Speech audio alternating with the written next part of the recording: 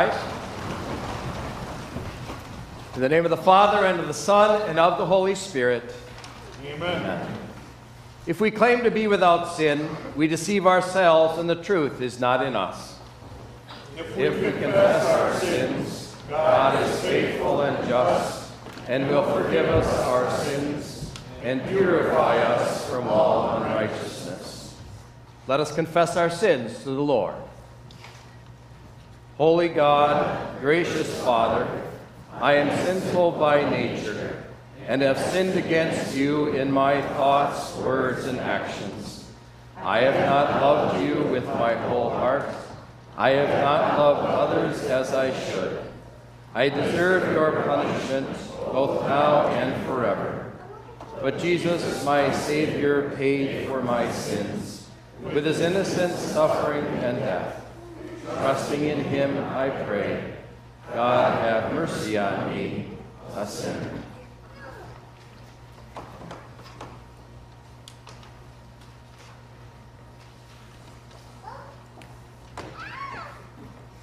Our gracious Father in heaven has been merciful to us. He sent his only Son, Jesus Christ, who gave his life as the atoning sacrifice for the sins of the whole world.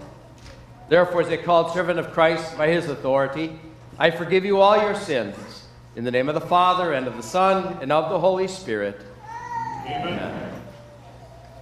In peace, let us pray to the Lord.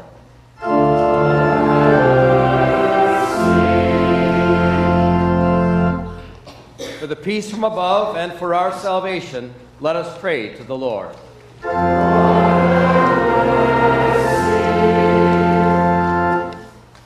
For the peace of the whole world, for the well-being of the Church of God, and for the unity of all, let us pray to the Lord.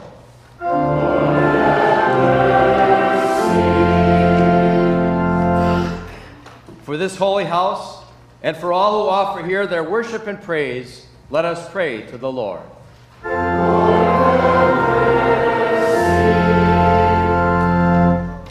Help, save, comfort, and defend us, gracious Lord.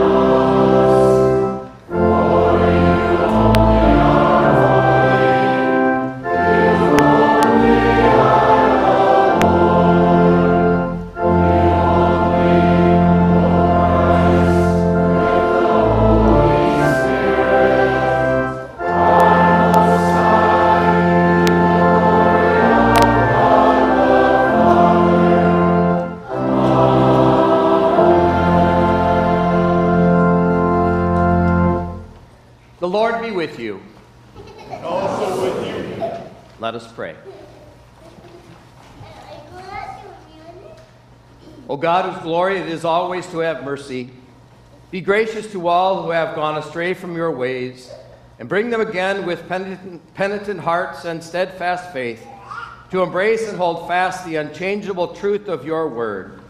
Through your Son, Jesus Christ our Lord, who lives and reigns with you and the Holy Spirit, one God, now and forever.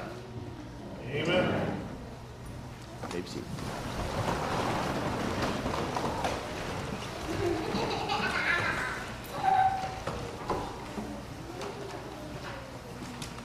The first reading for the third Sunday in the season of Lent is taken from the Old Testament, book of Exodus, chapter 3, beginning at verse 1. Now Moses was shepherding the flock of Jethro, his father-in-law, a priest of Midian, and he led the flock to the far side of the wilderness and came to Horeb, the mountain of God. The angel of the Lord appeared to him in blazing fire from within a bush. Moses saw that the bush was on fire, but the bush was not burning up. So he said, I will go over and look at this amazing sight to find out why the bush is not burning up. When the Lord saw that Moses had gone over to take a look, God called to him from the middle of the bush and said, Moses, Moses. Moses said, I am here. The Lord said, do not come any closer. Take your sandals off your feet, for the place where you are standing is holy ground. He then said, I am the God of your fathers, the God of Abraham, the God of Isaac, and the God of Jacob. Moses hid his face because he was afraid to look at God. The Lord said, I have certainly seen the misery of my people in Egypt, and I have heard their cry for help because of their slave drivers. Yes, I am aware of their suffering. So I have come down to deliver them from the hand of the Egyptians and to bring them up out of that land to a good and spacious land, to a land flowing with milk and honey, the place of the Canaanites, the Hittites, the Amorites and the Perizzites, the Hivites and the Jebusites. Now indeed the Israelites' cry for help has come to me. Yes, I have seen how the Egyptians are oppressing them. Come now, I will send you to Pharaoh to bring my people, the Israelites, out of Egypt. But Moses said to God, who am I, that I should go to Pharaoh and that I should bring the Israelites out of Egypt? So he said, I will certainly be with you. This will be the sign to you that I have sent you. When you have brought the people out of Egypt, you will serve God on this mountain. But Moses said to God, if I go to the Israelites and say to them, the God of your fathers has sent me to you, and they ask me, what is his name? What should I say to them? So God replied to Moses, I am who I am. He also said, you will say this to the Israelites, I am has sent me to you. God also told Moses, say this to the Israelites, the Lord, the God of your fathers, the God of Abraham, the God of Isaac, and the God of Jacob, has sent me to you. This is my name forever, and this is how I am to be remembered from generation to generation. The word of the Lord. Thanks be to God. We now join in singing the Psalm of the day, Psalm 85.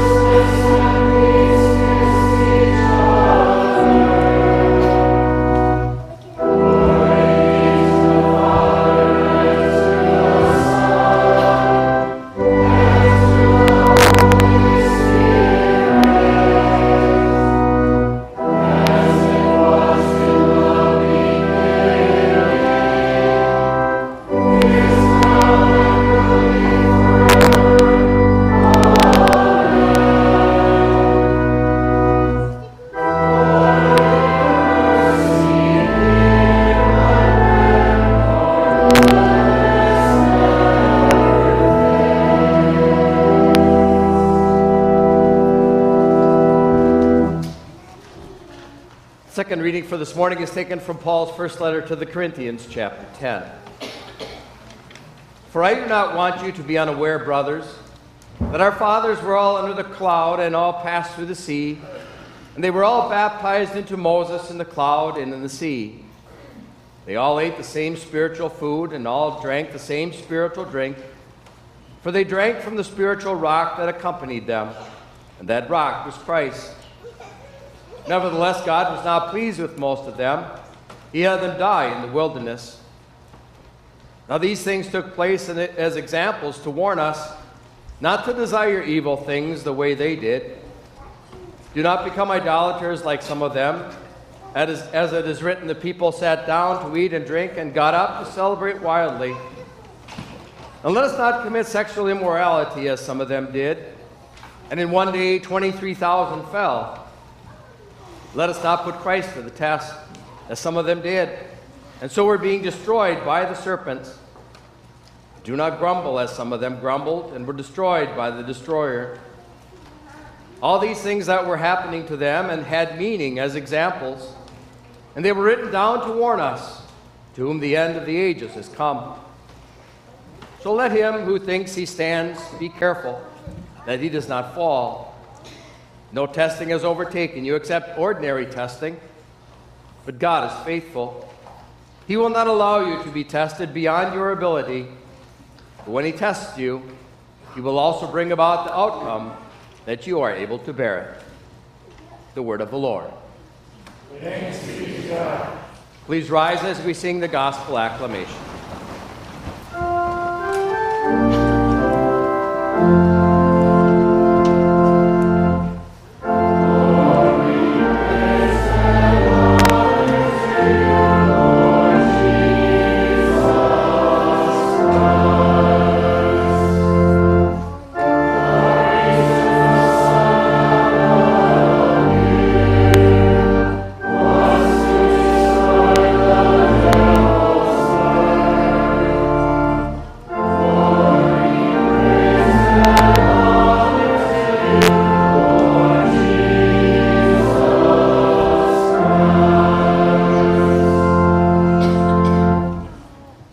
Gospel is found in the Gospel according to St. Luke chapter 13. At that time there were some priests who told Jesus about the Galileans whose blood Pilate had mixed with their sacrifices. He answered them, "Do you think that these Galileans were worse sinners than all the other Galileans because they suffered these things? I tell you, no. But unless you repent, you will all perish too. Or those 18 who were killed when the tower in Siloam fell on them. Do you think that they were worse sinners than all the people living in Jerusalem? I tell you, no. But unless you repent, you will all perish too." He told them this parable. A man had a fig tree planted in his vineyard. He came looking for fruit on it, but he did not find any. So he said to the gardener, "Look, for 3 years now I have come looking for fruit on this fig tree, and I have found none. Cut it down. Why, even let it use up the soil." But the gardener replied to him, "Sir, leave it alone this year also, till I dig around it and put fertilizer on it. If it produces fruit next year, fine. But if not, then cut it down." The Gospel of the Lord. Praise be to you, O Christ.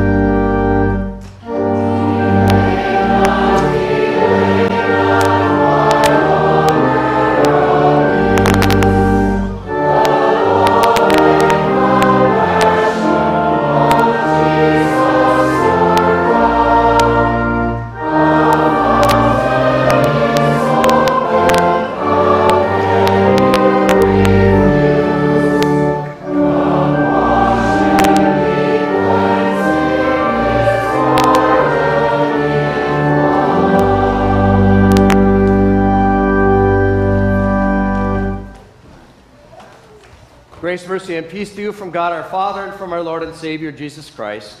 Amen.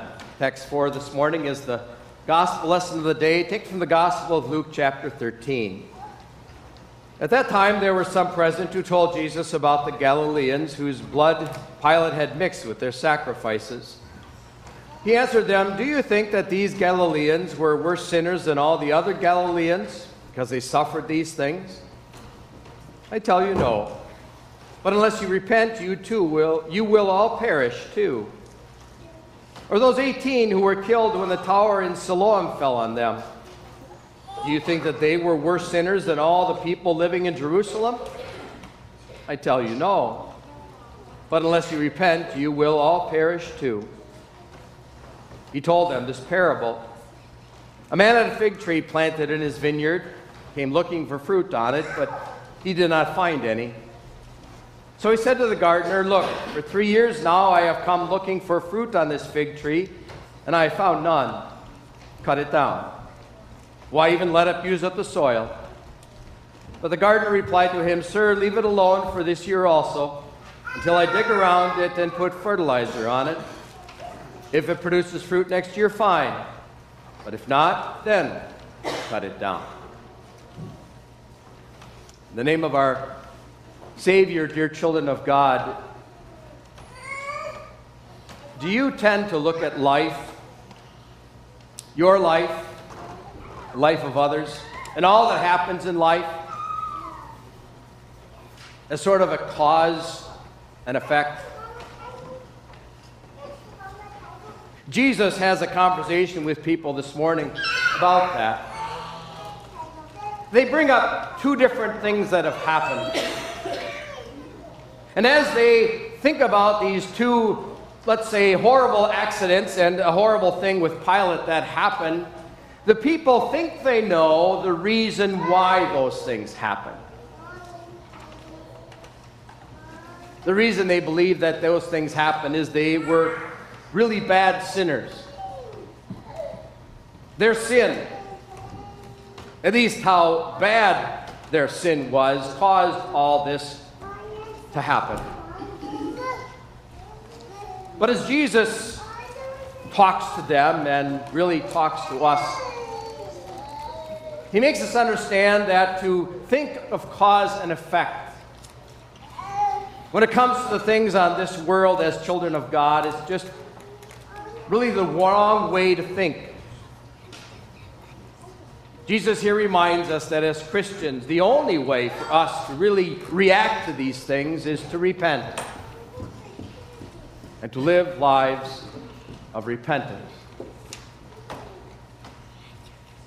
Now, people came to Jesus with this incident that happened between Pilate and the Galileans. And it must have been well known enough by these people that they don't go into a whole lot of detail. They all knew what they were talking about. And many of the people that were standing around Jesus and telling him these things thought that these Galileans were killed by Pilate because they had done some really bad sin. They were worse sinners than at least we are, because we weren't killed.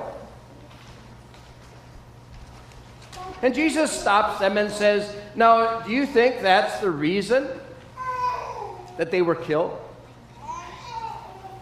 Do you know that they were worse sinners than you are?" Jesus says that's not really the right way of thinking about things. Instead of looking at others and trying to figure out what they did wrong, Jesus says what you need to do is simply look at your own lives, understand that you're sinners too, and repent. Then Jesus himself brings up an incident. He says, "Do you guys all know about the tower in Siloam that fell down and killed so many people?" And again, it must have been well known enough that they knew what Jesus was talking about. And Jesus again wants them to think about, why did that happen to those people? Maybe think of it in this way. There's all these people standing there, and the Tower of Siloam went right here next to you. Why did you live that person died. Were you better? Were they worse? Jesus says, wrong way of thinking. Wrong way of thinking, because none of us really know the day that we're going to die. And instead of trying to figure out who did what and why, Jesus said one thing: repent. Don't go down the road that you don't understand. Don't go down the road where you'll find no answers. Repent. Now, have we learned a lesson from what Jesus has taught here? Do we still look for cause and effect today? Well, think for a moment about something we've all gone through for the last 2 years. COVID. Strange disease. I had it.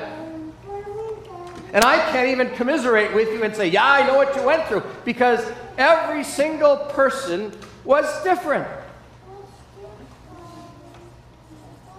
Some people got really sick, had to go to the hospital. Others, it was like a cold, they say. Some people died. Others didn't even know they had it unless they tested them. Why the difference? Were some worse sinners than other sinners? Were some better than others? Did maybe we look at somebody's life and say, we should figure out what they did because we don't want to do that? See, our tendency is to go down those paths, to look for cause and effect. But Jesus says, no. That's not the answer. You'll never find what you're looking for there. He simply says, as you look at your own life, understand that we're all going to die someday. So today is the day that you need to repent. And we do it in so many areas, don't we? Think about the war that's going on right now over in Ukraine. Why is that happening? What did the Ukrainians do that made God so mad that now He's allowing others to ravage their land? Cause and effect. Why is God, or what did we do that made God so angry that right now our economy seems to be tanking out and we have all these things going on in our society? What did we do? Cause and effect.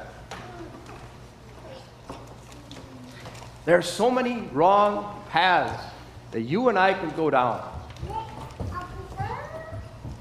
We can look at others' lives and those people who have had bad things happen to them. We can analyze their life and say, aha, I know why that happened. Because they did this and this and this. Jesus says, no, no, no. You don't go down that path. We can even look at our own lives and say, you know what? Life's been pretty good lately. God must be happy with me. Jesus says, no, no, no. Don't go down that path. He says there's only really one path that we as Christians ought to go down, and that is one of repentance. To repent. And what does that mean, to repent? First of all, to see our own sin and a need for a Savior. Jesus once said, the healthy do not need a physician, but the sick do. Those who don't see their own sin really don't think that they need a Savior. And how easy it is for us as we think cause and effect to look at our lives and maybe things are going well. God has blessed us. And we look at life and we say, God must be happy with me. I must be living a pretty good life to deserve all these things. Maybe I'm not so sinful after all. We start going down this road of cause and effect. The less of my sin I see, the less I need a Savior. And the less I need a Savior, the farther I'm going to go away from Jesus. And finally, I am going to get to a point where, I really don't need Jesus all that much. Life is good, and then I'm lost. How many people have gone down that path? How many people have convinced themselves that life is just, in a matter of speaking, making God happy? And God must be happy with me because look at my life. They are lost. And those steps happen so quickly, and so quietly, and so suddenly, that maybe we could look at our own lives and we can see where on that timeline we might be as we examine our lives, examine other people's lives. But understand that what we need to do is simply look at our own lives, see our sin, and a need for a Savior. And there is but one Savior, and that is Jesus, the one who has come to live and to die and pay for our sins. If Jesus has not paid for our sins, then you have to pay for your own sins, and you can't do it.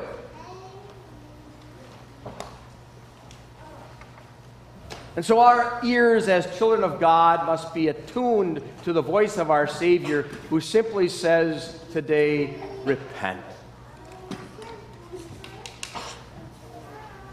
We're sinful human beings. Look to Jesus as your only Savior.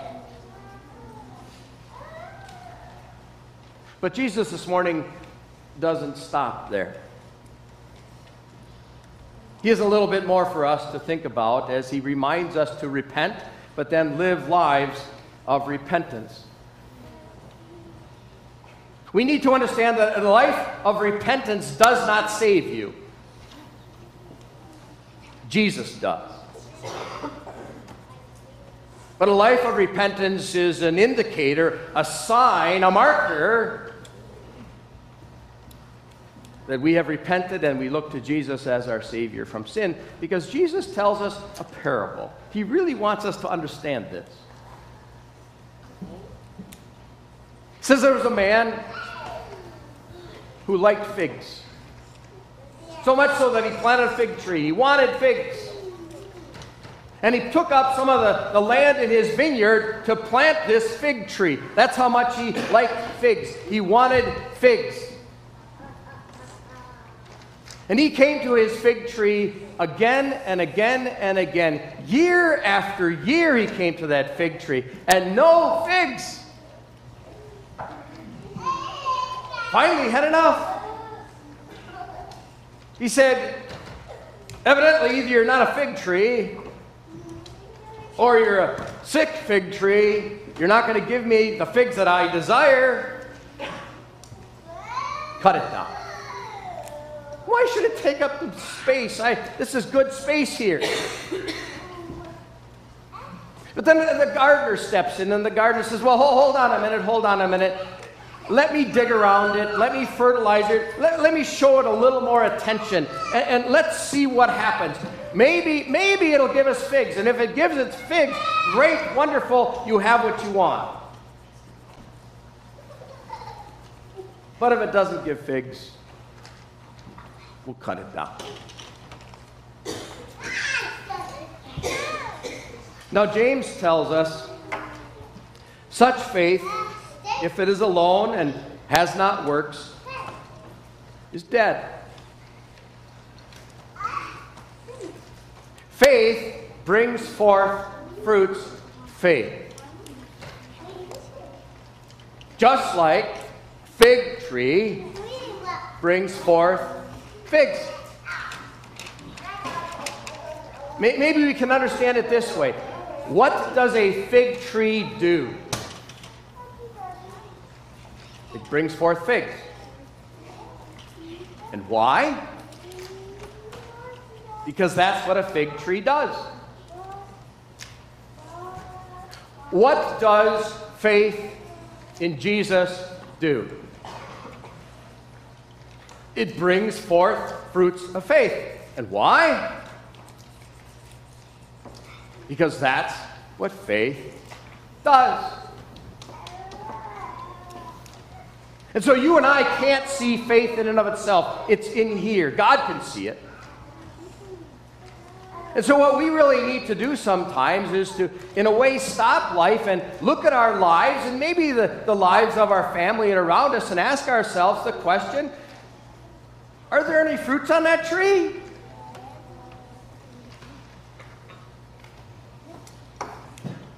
Do we see fruits of faith showing up in my own life?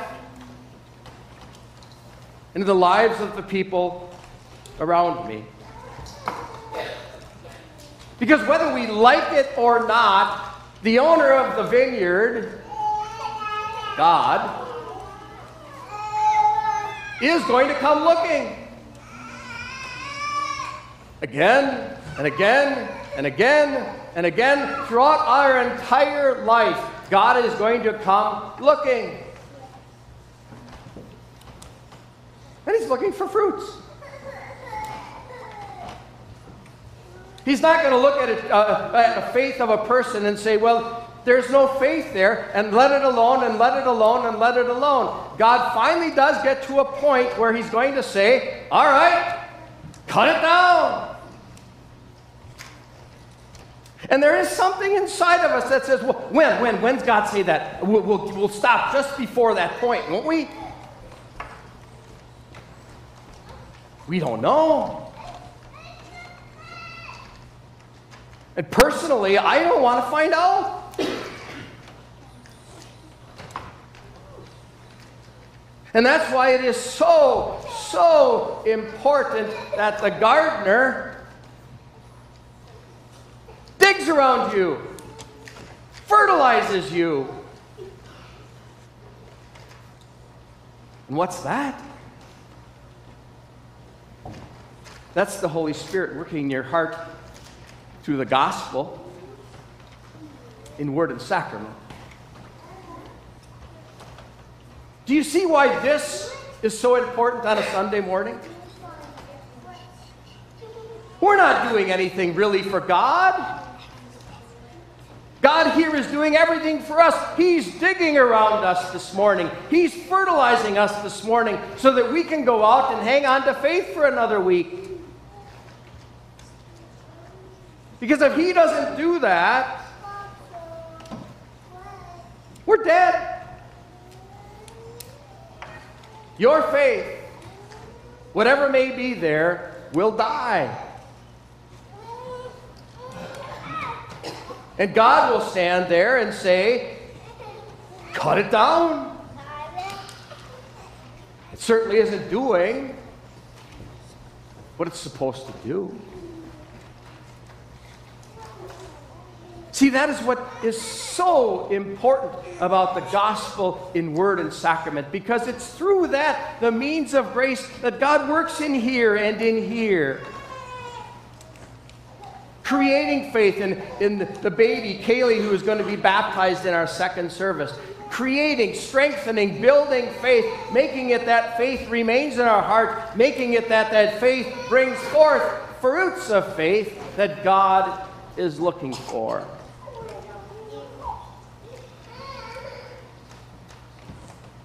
And maybe here's a good time to look at a little red flag that may be showing up in many people's lives.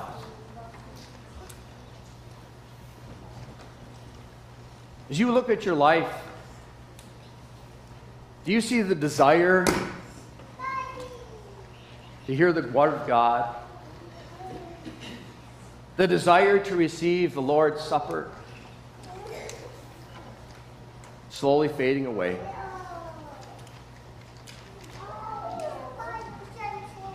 But you know, really isn't all that important, is it? Man, I got so many other things I could do on a Sunday morning, a Thursday night, a Wednesday night. Is it really that important? Our faith, it should be raising red flags, red flags, red flags, because without it, cut it down. Why should it take up the soil?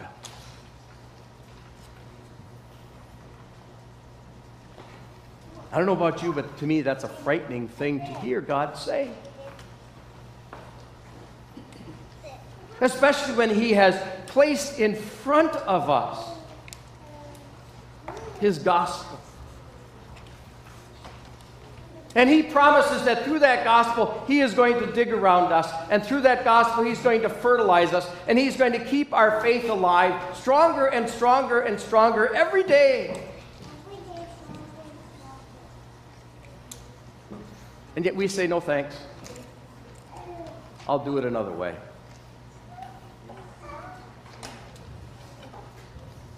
No, maybe it's time we each take a personal inventory of our faith. Don't slip into that idea of cause and effect, to look at other people's lives and try to find out what they did wrong and say to myself, well, I won't do that, and then God will be happy with me. Or maybe to look at my own life and say, you know, life's pretty good. God must be happy with me. No, to simply listen to our Savior's voice and repent. To stand before God and say, yes, God, I am a poor, miserable sinner, and then to hear those wonderful words from Him that we are allowed to hear every Sunday morning, your sins are forgiven. And then live a life of repentance, a life of praise and thanks to God for what He has done. He has forgiven you. He promises to strengthen your faith. And finally, He promises to take you to heaven. Yes, tune your ears to the voice of your Savior. Repent and live lives of repentance. Amen. Now may the peace of God that surpasses all understanding keep your hearts and minds through faith in Christ Jesus. Amen. We'll now confess our faith using the words of the Apostles' Creed.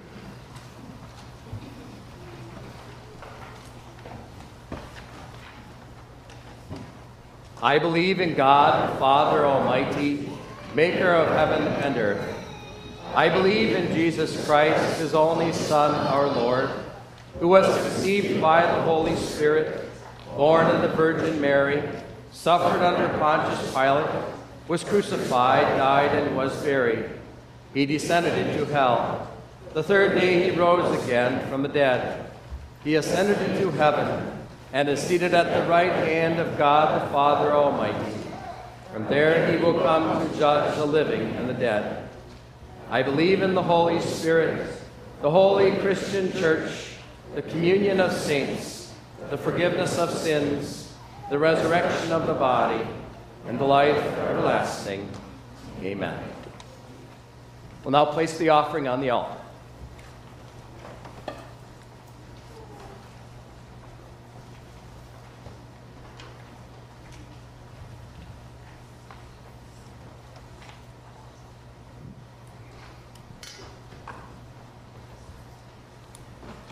We come, O Savior, to your throne to give you of our treasure, moved by your love which on the cross was given without measure.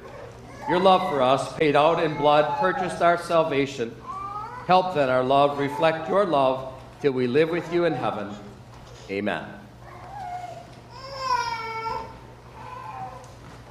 Lord Jesus, you are the author and perfecter of our faith. Obeying your Father's will, you endured the cross and scorned its shame. Now you sit at the right hand of the throne of God, governing all things. Lord, we confess that it was for us and for our salvation that you came to this world to suffer and die. You bore our guilt, you endured our punishment, You experienced the wrath of God in our place. For your unselfish sacrifice on our behalf, help us show our gratitude to you in everything we think, say, and do. As we walk through life, keep us from becoming entangled by sin. Remove all obstacles and stumbling blocks, and keep us from falling or going astray. Help us run with perseverance the race that you have marked out for us. When that way involves pain, suffering, or persecution, help us view these things as evidence of your loving discipline intended to draw us ever closer to you. We thank you for the 89 years of grace you have granted to your servant Louis Schultz. We praise you for being with him in good days and evil, joy and sorrow, and sickness and health. We praise you above all for having provided him with the rich comfort of your word and sacraments. Continue to make these treasures his joy and delight, be his strength even when earthly strength fails, and finally bring him and all of us to the joy and glory of eternal life in your presence. We also ask that you be with Bethany Schultz, who is the daughter of Daryl and Corey Schultz and granddaughter of Louis and Marlene Schultz. She's leaving for Japan to work for Friends of Asia. Be with her, guard and protect her from all harm and danger. Give her health and strength, perform the work given to her, and bring her safely back to her family again. Be with Kaylee Lynn Fahrenholtz, who will be baptized in our late service. Grant her the new life of forgiveness, joy, and peace. Help us all to continue to carry out our responsibilities to those who are baptized, so that all of us may finally come to the blessed joys of heaven. Heavenly Father, we ask that you be with Mr. Drews as he now accepted a call to St. Paul's in Rapid City, South Dakota. Grant him the wisdom to use his gifts faithfully and to fulfill his ministry at his new place of service. Be with us as we now extend a call for a new principal. Allow our call to be answered quickly. O Lord, ruler of nations and Savior of all people, we pray that you would look with mercy on our world now engaged in war and bring this conflict to a rapid end. We bow to your will and hold fast to your promise that you are ruling the world for the welfare of those who love you. Be with and protect those who are in the middle of this conflict. We know, Lord, that the ultimate cause of war is sin. Lead each of us to repent of our sins and hold fast to your forgiving love. When you determine to restore peace, grant that what is just and right in your eyes will prevail. Look on your church, O Lord, here and in every place. Grant that we and all who bear the name of Christ may daily offer up to you the acceptable sacrifices of repentance, thanksgiving, and loving obedience. Hear our prayer, and by your mercy, grant our petition for Christ's sake. Amen. You may be seated for the next hymn.